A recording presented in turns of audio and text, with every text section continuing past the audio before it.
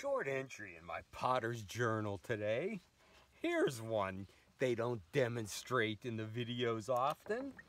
Washing the glaze off a pot. Why do you do that? Well, it was on too thick. Look at this one.